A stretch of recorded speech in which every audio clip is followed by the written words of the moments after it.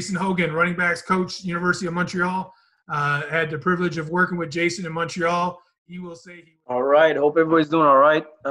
Great stuff. Great stuff by the former two coaches, and I'm excited to see the rest of it. Hope everybody can see my screen right now. Paul, can you see it? Yep. You're all good. Okay, awesome. I'm gonna dive right into this thing. So, essentially, yes, we did share an office, and almost more than an office. So I had to see Paul's butt pretty much every day because we didn't have anything to separate when we would change and go out there and hit the field. But all jokes aside, Paul, great guy, and when he asked me to climb on board this thing and help him out, I'm all for the football community and try and give out, give back and help out as best I can. And so I was all for this thing. Great guy, so great that Paul, the guest room's ready whenever you want to make it back up to the CFL. All right, got a spot for you, buddy. Appreciate it. So yeah, anytime. All right, so let's dive into this thing. Running back. So you're gonna see me jump around a little bit, but just to give you an idea of what I want to see tonight, what I want to go through is I'm gonna tell you a bit about the dynamics I have with the players. So what I want to see from them, what kind of attitude I want them to have. So all our standards per se, and then I'm gonna jump into some ball security because I'm big on ball security. Those who know me are probably laughing at me right now, but I'm huge on ball security. The game's so important. They named it after the ball, right? Football. So to me, it's extremely important that we take care of the football. And then we're going to dive into some drills. And if I have some time, I'm going to show you one of our concepts, little concept I like that I brought over from some film I watched. The Chicago Bears have been studying and some stuff I saw down at FAU while I was there. So for spring camp. So here we go. So right back, DNA must. All right. The first thing we talked about, I kind of got this from Coach Tressman while I was guest coaching and Tommy Condell with the Argonauts. So the AAA mentality. All right. And it really says everything. You got to start with the proper alignment. If you can't start with the proper alignment, can't start the play. Okay. So obviously very important. We need to have the proper assignment. And then you got to be able to adjust on the fly. What kind of coverage are they bringing? What kind of blitzers? Are they bringing any doggers? What kind of fronts in front of me? That might change my read pre-snap. So, we spend a lot of time talking about that AAA mentality. Elite ball security. So you guys heard me say once, it's got to be elite. Okay, so that means no fumbles. We got to limit, putting the ball on the ground, giving the other opportunity the other team the opportunity to take the ball and do something with it. So we got to take care of the ball. You got to want to pass protect, okay? And I say this, you got to want to pass protect. CFL, man, they pay those quarterbacks so much, and you guys know it as much as I do it in the minor football and youth football, and even at the CIS level, the amount of ready, quarterback-ready guys who show up to camp, okay, you got to protect them because we only have we don't have a handful. We don't have that many guys, so we got to take care of them. So the backs got to want to protect. Okay, obviously I'm looking for a physical back. Okay, he's got to be able, he's got to be able to get big either in pass protection or get his pads down and get vertical when the time comes. We don't want any negative plays on first down, and especially up here in Canada with 3 downs. U of M, if you guys have the opportunity to follow us or not, we run the ball a heck of a lot, and people know it, and we still run it, and we find ways to protect it, obviously. But one of the best ways to be able to be successful at running the ball first down is not getting negative yards. So I'm always telling my fellas to, never finish with your pads facing the sideline or your own end zone. So you're always finishing forward, and you're always, striving to trying to get back to that line of scrimmage, no matter what the outcome or whatever you see in front of you. Don't try and get cute. Just try and get back to the line of scrimmage so we could get another play, okay? So, it starts with practice. And I remember way back, my father used to tell me this, you play the way you practice. And I think if we learn anything from the previous 2 coaches, talk about Indy and all the detail they put into their individual work and how they approach it. I think practice is the best time for you to get better. So we talk about being elite. Okay, we want to have an elite practice, and our standards are, ball security's got to be 100%. It's the law of the land. We cannot afford to drop the ball in practice. I'm talking about indie periods. I'm talking about competitive periods, and hopefully by the time we're done talking about this and sharing with our backs and other positions, hopefully we'll bring that to the field on game day. All right, we want to finish past the last defender always. And I tell my backs, you do not stop your feet until you're past that free safety. And the reason why, number one, you can master your craft. You can work on different moves, different angles, different approaches. The other thing is you're also going to help your defense, because now they got to work, their pursuit. They got to work their angle of pursuit and be able to, tag off that near hip. So I think it works both ways.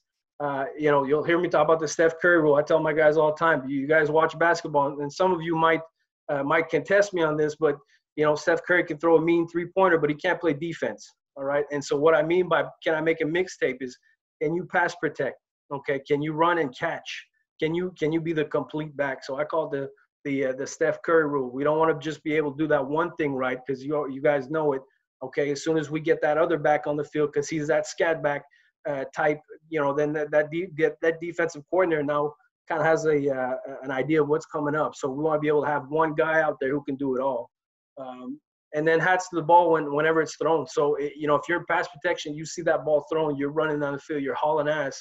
All right, you're trying to get to that ball. One, if it's loose, you can fall in, you can pick it up, scoop it. All right, number two, you can set up a block. All right, you can block for your fellow teammate. Run back to the huddle after every play. So, that's a must. I need you guys to come back to the play, and then bring the juice. Okay, you see the Kool-Aid down there. We're trying to get everybody to drink the same Kool-Aid, in the positive meaning of it. And it comes with the backfield. I always tell them that you are the backbone of the offense. And the more juice you bring, the more it's contagious, the more the defense now gets involved. And then on special teams, it carries over. And then you bring that stuff on game day, and it makes for a pretty impressive football team. Okay, so the importance of ball security. So, I just want to put this slide up here. I always talk about it. I showed this at this past clinic, the Nike Coach of the Year clinic. To me, this says it all. If you guys look at the three pictures to the left here, the more the defensive coordinators I listen in these clinics, the more they talk about what? Turnovers, and the number one predictor of victory is the turnover margin. So that being said, this little study here conducted from footballscoop.com. So, it was 52 out of 53 teams. Those are huge numbers. All right, over a 7-season sample managed to force one turnover per game more than their opponent, and then went on to win. So, at the end of the day, you just got to see how important this is. And if the defensive coordinators, all right, if guys on defense are swarming around the ball, trying to get that ball loose, and if it's part of their mentality, if it's part of their mindset, then we have to kick it up a notch. And that's why I put so much importance in ball security at the University of Montreal. And then, that maybe wherever I end up coaching, to me, it'll always be something extremely important, because the more you can take care of the ball, the more time you got on your side, the more stuff you can do on offense, the less the opponents on the field, scoring and driving. So very important. So I want to show you guys how important this is actually the first clip of our quarantine virtual meetings with the players we had this past month. Okay, so this is off the we call it the slap draw. So we're shoveling the ball up to the back here. Okay, and now I want you to pay attention to 94. Okay, pay attention to 94. Defensive end, right there. Boom. So we're changing the ball in traffic. All right, and then he comes, and you can't see very well. Let me slow it down for you right here. Okay, to the right of the screen, as the back now changes the ball into his left hand. And we don't see 94 right here, but my point is, and this was, this is where we want to emphasize on this when we show it to the players. This was the first thing we showed them when we kicked off these virtual meetings, because first off, we fumbled the ball last year 5 times overall as an offense, which is way too many times. Okay, 2 of those were by a back, which is unacceptable. And then the other thing is we dropped one in the Dunsmore Cup. And if you guys know a bit about CIS football and the U of M and Laval, when we go head to head, we cannot afford to give them the ball, okay, at all. And so, we want to make it a statement. So we want to show them.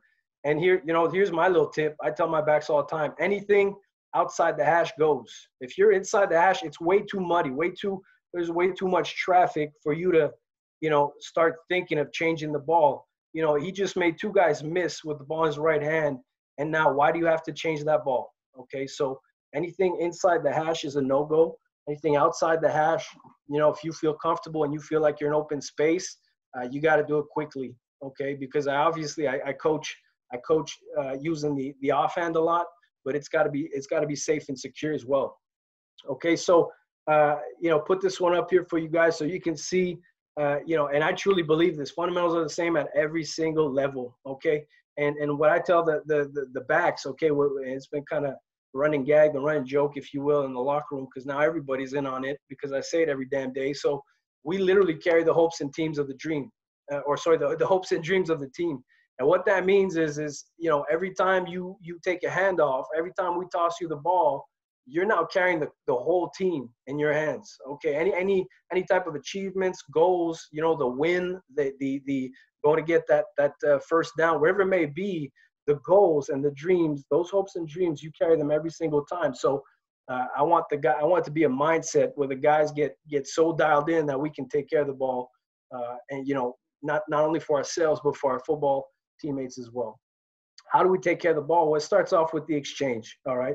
So with the exchange, we do a lot of this quarterback center exchange. With the quarterbacks, we call them our EDDs. Okay, so I think it's a must. And number one, because you can tell a lot by the back and how he's taking the ball, and how the quarterback's handing the ball off. So really quickly here, the near arm. So the closest to the quarterback, the thumb's got to be down towards the sternum, and you got to have a high elbow. Okay, the forearms got to have your pinkies to the belly, and you can see the stripe of the helmet down the field. Reading those keys. We're not looking at the ball, okay? And we don't want to roll. We want to roll over it. We don't want to grab it. So you want to roll over it and squeeze it upon the handoff, okay? And obviously, we want to tell the backs to maintain great pass. But really, what you want to look at is that stripe of the helmet. And I pause it every single time in our meeting room. You can see the back when we're going outside zone, and I don't see that stripe going, off the ghost tight end. Then you're wrong. Your eyes are wrong. Okay, so a couple of keys to elite ball security. All right, obviously the 5 pressure points. So the eagle claw, right? I want that ball to be palmed up, nicely secured, and then you want to lay it flat on that forearm into the bicep, and then onto the breastplate. And I call it's got to be a magnet to that breastplate. Okay, the wrist has to be above the elbow. We want to pin the ribs. Okay, there has to be little or no friction, and then I want to take that thing with me. Okay, so if I'm putting my foot down, I got to be able to rip across and take that ball with me, because if I leave it out there, obviously somebody come out and rip it or club it or whatever. And then, last case scenario, double in trouble. So that ball can remain high and tight, and then I'm not exposing the ball. Okay, so my second hand wraps over, and I'm not exposing the ball. We call it Zeke. Okay, so I've been studying a lot of NFL tape, and I've seen a lot of what Zeke does. He'll either grab his forearm, his wrist, or he'll just wrap it up with 2 hands. And so I'll call it Zeke. So it's a buzzword I could use out there in the football field. Instead of start, talking to him, I could just say, hey, Zeke it. It means get 2 hands on it. All right, so the ball always has to be on the arm closest to the sideline. So obviously, pursuit will most likely often come from the inside and puts you between the ball and the defender. So, you can see the picture right here where the ball right now is closest to the defender. And in this case, I think everybody's seen this clip about 100 times on TV already, right, where we can violently use that offhand, all right, and keep that ball between ourselves and the defender, okay? And obviously, last case scenario, if ever it does come loose, the ball will land out of bounds, all right? So obviously, we maintain possession, all right? Okay, now, the other thing I want you guys to take away from this is we got to protect the quarterback, okay, at all times. And that's obviously in any type of blitz pickup situation where we're taking a hit off the quarterback, okay, or obviously we can chip our way out depending on the level of play, and if you guys think you could bring it to that level, we can help out our O-lineman by chipping our way out. And then we're going to carry out the run fake. So I tell my guys to pick up trash on the way out. So we want to stay, and this is a great picture right here where we see him with bent knees, he's sinking his hips, he's got low pads. I would actually tell him to have both hands on that ball right there, on that ball fake. But he's got great low pads with he dropped his weight, okay. And I'm gonna pick up trash on the way out if I do not have any other type of you know, if a coach doesn't ask you anything else to do on play action pass. Okay. And then obviously we want to allow him to escape the pocket or stay erect. So it comes back to what I said earlier. You know, you got to want to block. It's got to be part of what you do. And play faking has to be the same. Okay, so how do we do that? Well, you know, I kind of make a joke about it, but the guys kind of get the point. If it looks like a duck and quacks like a duck and smells like a duck, it's got to be a duck. I call it the duck test. You know, that's a way for me to kind of tell them on the field if it was, you know, if they passed the duck test or not. If it was a good fake or not a good fake, I'll say, I don't think you passed the duck test right there. So what that means essentially is it's got to smell, look, and feel like a run. Okay, so, you know, obviously versus any type of blitzer, we're going to fuck the fake and meet them at the line of scrimmage, all right? So obviously in that case, the play fake no longer is a go. We're trying to obviously abort and go meet that blitzer as soon as we can, and we're going to eat up grass so we can go pick them up at the line. Okay, so essentially we don't want to pop up out of our stance. We want to stay nice low pads. We want to sink our hips, kind of like on this previous picture I showed you. Okay, off the fake handoff. We don't want to overkill it. You know, we've all seen those kids who kind of, you know, they're trying to over-exaggerate it. It's got to look the same way because they might not be the fastest, smartest guys on the other side, but they're not brain dead. Okay, so we don't overkill it. Just it's got to look the same way. Okay, obviously we want great low pad leverage. It's got to be the same tempo. You'll hear me talk about slow to, fast through. Okay, and I want both hands on the ball until you spill. And we're gonna ask him to stay front side, so front side of the run. Okay, so if the run's going or the play action is going to the left, I'm gonna ask him to stay on the A gap, B gap, C gap, and spill it all the way out. All right, with low pads and carry that thing all the way out. And I got this from Coach Costello last week in the O-line clinic. Thought it was pretty neat, the eye violations. So that's kind of eye violation where, you know, if you can spill it all the way out, or if you can hit that thing front side. And you can, you know, I tell them drive for 5, pass the line of scrimmage. I want you to drive those legs for 5 yards before you end your fake.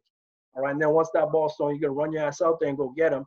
But basically, we're creating eye violations because now you put people in conflict, right? They got to follow you because they're not sure. So it's a good way to distract them. And then obviously, we're going to pick up trash on the way out. Okay, so here's a couple of clips just to show you what I mean by that. We take pride in this stuff. We'll start our not only our offensive meeting, but I'll have the head coach start the team meeting with this stuff, you know, from time to time, just to show everybody how much pride we take in what we do. So, you know, eyes on the backfield right here, backs going outside zone, so wide zone to the left here. Okay, we got great low pads with both hands on the ball. You know, as we carry out this fake, we even keep our one hand on the ball as we're going all the way through this thing, and we're driving for 5. And look how many defenders we're able to bring with us. Look at all the eye violation we got right here. Look at this guy right here. Okay, and the corner's still trying to tag him off. Okay, meanwhile, I won't comment on the pass, but meanwhile, my quarterback's got now time to evacuate. All right, he's able to get out of the pocket because I'm bringing all these eyes to the party. Okay, here's another one here off the tight zone. Okay, so we're going some type of split zone with the fullback ending up in the flats here. All right, look at the back, okay? And then pay attention to that defensive end man line. Okay, look at the end man line right here. And you know, this is all on the back. Okay, we got great fake by the quarterback. Look at you see that? Okay, when you can see pebbles come off the floor, because we're making, look right there, boom, look at those pebbles. Okay, when he's dragging from behind right there, that's because the back had low pads. We got both hands on the ball right here, and we're pressing that point. We're keeping it front side until we get tackled, and we're going to drive for 5. And look at all this green area, this green grass, this real estate quarterback has, so he can throw the ball, you know, with no pressure in his face. So that's good stuff. All right, so drills. So I'm going to show you a couple of drills. You know, I hope Paulie's going to like this one because we ran the crap out of this drill. And one Stefan Logan, I don't know you guys know who Stefan Logan is, but he used to cuss him out. And he'd come up to me and, Coach Jay, why the hell are we doing a spin move right after we get the ball? Well, because you never know what's going to happen. You never know what's going to happen. I'll show you guys this clip in a second here. But it's essentially, to me, all right, and this is what I've understood from going to all these colleges and camps down south and these clinics, these AFCA clinics, you know, study your tape. And really, Coach Howell said it best. You know, there's a bunch of those YouTube and I'm on Instagram. Heck yeah, I'm on Instagram. But I don't take anything if I don't understand how to coach it. right? If I don't understand the coaching points, and if it doesn't fit my system, it might look cute, but I'm not going to use it, right? So study your tape and come up with stuff that you see on tape that, you know what, we might need to practice this because it might happen in a game. It's got to be a game situation. So, you know, name your drills. Don't just call it bag drill, right? You know, take the time to name your drill. And if you make it that much more serious, the guys will you know, they'll appreciate it. They'll remember it. And like Coach Buck said, you know, once you call it out on the football field, when we transition from one side to the other, or we're going from teams to Indy, and I only got a 5-minute period, I can't explain it. I got the guy. I need the guys to, you know, haul ass to that Indy location, and we're going Zeke it. You know, we're going Zeke drill, we're going Shaka drill, whatever it may be. And the guys know what we're doing, and they already know because I've told them this before practice, and we've explained what we want from them. Okay, so obviously give them a start and a finish. It's all about finish, like Coach said, and then change it up. You know, it can't be monotonous all the time. You know, use a whistle. Sometimes I'll use a snap count. Sometimes I'll give them a command. Okay, so here's the drill here that I actually used last year. Focus on the back right there. Ball, you know, the ball's being handed off, and we're gonna spin right out of it, and then we're gonna limit the negative yards and get back to the line of scrimmage. So I actually ran one of these drills in practice.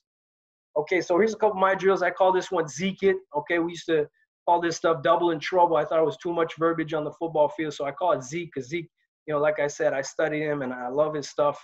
You know, right here, boom, 2 hands on the ball as we pierce through these bags. And then, you know, I'm looking for anything past that. It could be, we have this little apparatus I thought was pretty cool. Went to, you know, University of Georgia. We got a football helmet on a stick right there, so we could be violent to the football helmet, right? Once we stiff arm, once we straight arm with that offhand.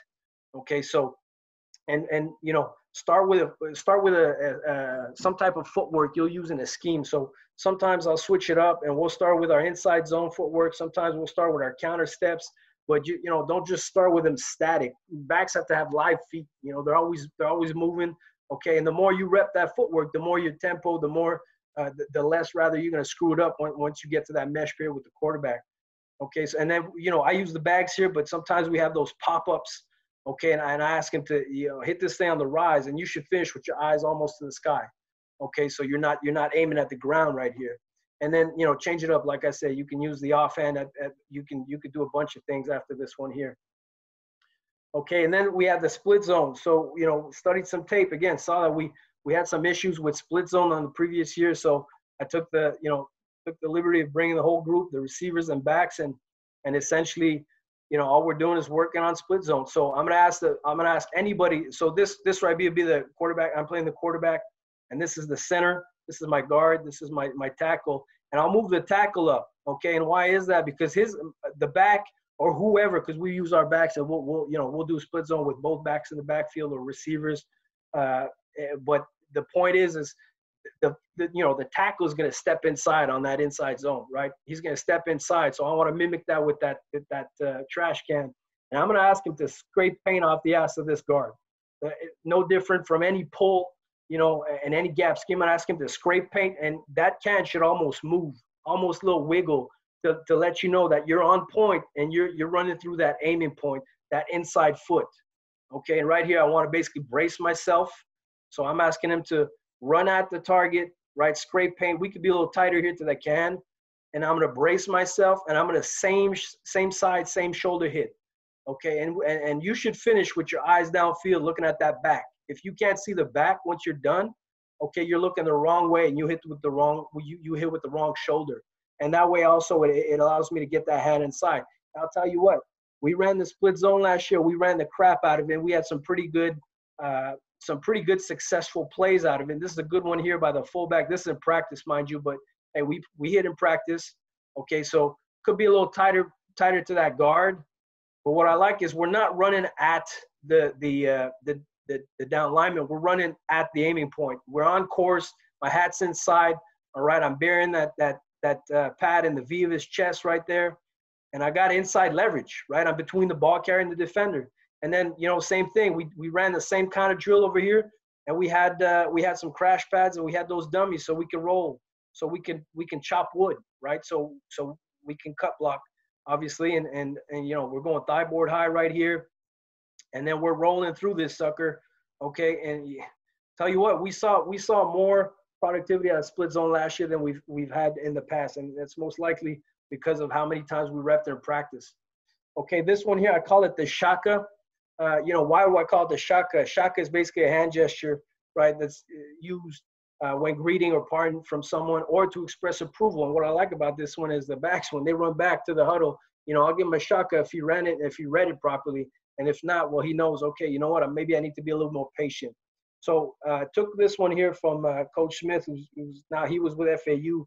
He's actually with Ole Miss right now. He jumped ship, man. He hopped on the lane train. So I like the shaka because essentially what we're trying to do is we're trying to mimic the tempo. Okay, so again, we'll start with our inside zone footwork. Okay, we're trying to mimic the slow to fast through. All right, as I press the heels. So this right here would be my backside guard. Okay, and so my quarterback would be right about here. This is the center. Okay, this is the play side guard, and this is the play side tackle. So as I'm going through this thing, one, I gotta have low pads. Then I'm pressing the heels, and I gotta press until color makes me move. Okay, so this is basically your one tech, all right, and then your second level defender. And I get in there, I get a little excited. Okay, what I like about this thing is you'll never get the same read. Okay, and I'm a part of it because I want to make sure those knuckleheads aren't just giving the same read. I'm always switching it up on them. Okay, and notice how we got square shoulders, so that back has a three-way go. Okay, we take this thing vertical, we can hit to our left or to our right side with both hands on the ball. And then if we finish this thing right, once we're finished on our right-hand side, ball should be in the right-hand side. Okay, and if we spill this thing front side, well, then we should end up with the ball in the left hand. Okay, so here's another clip, again on the other side. And then great drill makes me think of Le'Veon Bell, where you could kind of work the patience back here as if you had that that cluttered aiming point, that B gap we're trying to get to, and then we're hitting this thing full speed afterwards. All right, so good little drill here to get the back, and you see now he's trying to correct himself. He screwed that one up. Okay, so that's the shaka drill. And then you know what? I'll leave you guys off on. I hope I got a few more minutes there, Paulie. You're good to go. Keep rolling. Okay, awesome. So I'll leave you guys off with this last little these two clips here, where essentially this is something I studied from the Chicago Bears. They ran the crap out of this with Mitch Trubisky being able to move the way he does. We had a similar cat last year, being Fred, our quarterback, coming in, and I figured, you know what, let's utilize him to best we can, and I like this because it's a good RPO. Essentially, what we're doing is I call it trigger read. We're going to read the overhang here, and what we get. Okay, we're basically, and you can marry this with a bunch of different schemes. It's fairly simple. Once you get the hang of it, you can marry with a bunch of different schemes. But we got split zone coming this way. We're gonna basically release. All right, this back here, that could be a H. This is great for you guys who have those H back type body players. I'm gonna release him into the flats. He's not gonna build up. He's just going 0 to 4. All right, 0 to 4 real quick. And then this receiver. So in the States, the way they have it, they got the push crack. Because that strong safety, that free safety. So the way I give him a runoff rule, right, where he can either block him up or he can run him up, or he can run him off. Pardon me. And so we're gonna read this defender right here. So it's RPO all the way, all right. And if this defender runs with them, we're just handing the ball off, okay. And what I love about this play, you can see the amount of eye violations and conflicting. Okay, so we end up getting a bunch of yards here. We end up getting about 8 or 7 or 9, maybe even 9 yards off of this run. Obviously, we've got a talented back, but the scheme itself, love the way we got guys chasing this. We got guys chasing this, our bender, and then you got somebody chasing the arrow. So there's a whole bunch of movement. Nobody's got eyes in the backfield, right? So love the eye violation. Love the way it kind of puts, it challenges. The defensive assignments, right? So you'll get a nice little look here from the tight view. All right. So again, we're going arrow. Okay. You could do this out of a nub. You can do it out of a 32 with a nub. We've ran a bunch of ways, but essentially, great for you guys with those H back or fullback, or, if you got that stockier receiver, you want to put him there in the nub. Okay, so we're just going to release him 0 to 4. We're coming across. We're going to bend the crap out of that man line. All right, and we're going split zone. So again, nice easy read for the quarterback. You could see, how much movement all this creates, because one guy's going out here in the flats, one guy's coming across, and they don't know what the heck's going on. All right, so love it. Love the conflict it gives the defense. And look at the box. This is a pretty heavy run box. Okay, because again, we love to run the ball. We're still able to get vertical on them. We're still able to get vertical on because there's a lot of stuff going on. So this is kind of part of our misdirection game, if you will. And here's another one. And I'll tell you what, we must have repped this play, more than a handful of times in practice. We probably called it about 5 or 6 times in the whole season. And this right here is probably one of the most important ones. This is in the Dunsmore Cup, 1st and 10. Obviously, you see, you can see where we are, on the field position with Laval. It's always a field position battle. And we actually, we ran the crap out of it. We practiced it. We've repped it where we're throwing. We only got one throw, and this was a throw. Okay, so give you an idea. We repped it all year long. We repped it in practice. We called it in game. We got to the most important game of the year. We actually finally got out there in the flats, which was pretty neat. But they got, they're soft up here. That corner's nice and high. He's lifted, so we're gonna take advantage. We're gonna throw that thing right now. And again, you can see here, we're not running the split zone. We got this is our power, power RPO. So we're pulling, or sorry, this is our counter rather.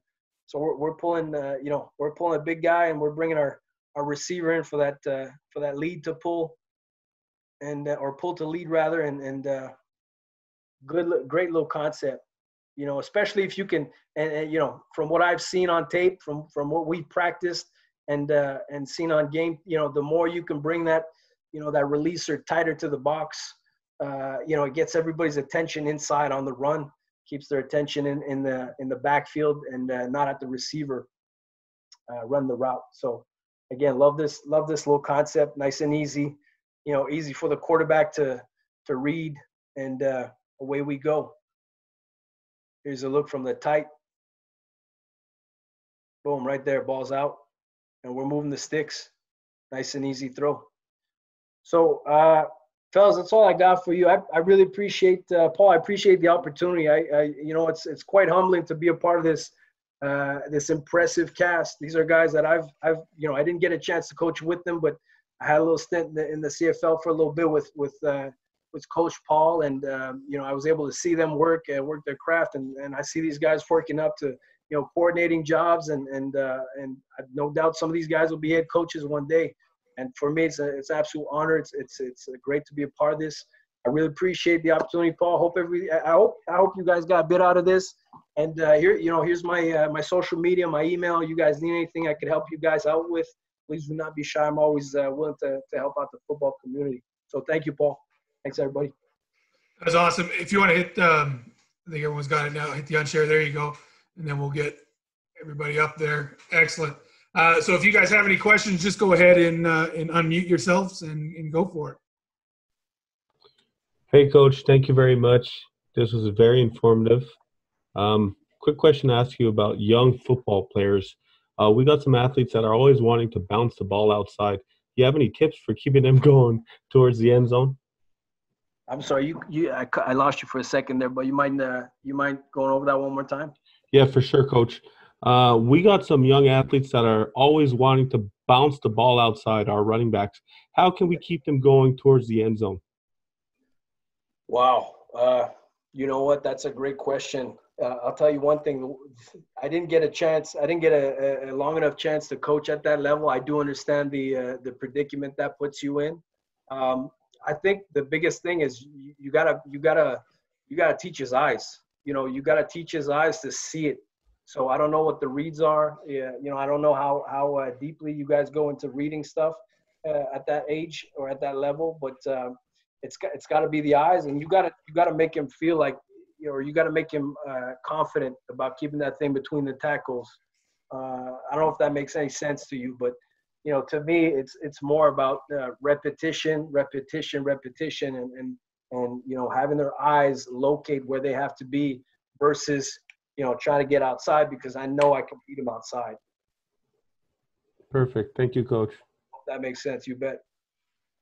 Yeah, it's a great point about training their eyes on it. It's asking the kid afterwards, like, what got you to bounce? You know, what did you see? And then if they can explain what they saw, then sometimes you just got to let them roll with it, because you don't want to make them think too much. But if they can't explain to it and they just say, well, I just went out there because I thought, well, you got to read the blocks, because those linebackers will play over top and your old line's not going to be very happy with you either. So.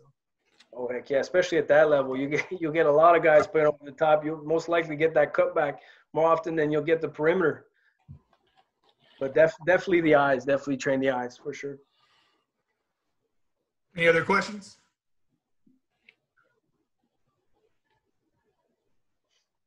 Excellent. Well, hey, one thing with Jason is unbelievable, like Excel spreadsheet guy. We had that thing down, just mastered for scripting and everything. It was unbelievable. So if ever you guys are struggling with how to script and all that stuff, you want to reach out to Jason and ask him, you know, what are your tricks and stuff on that, because he has an incredible knowledge of that stuff. So.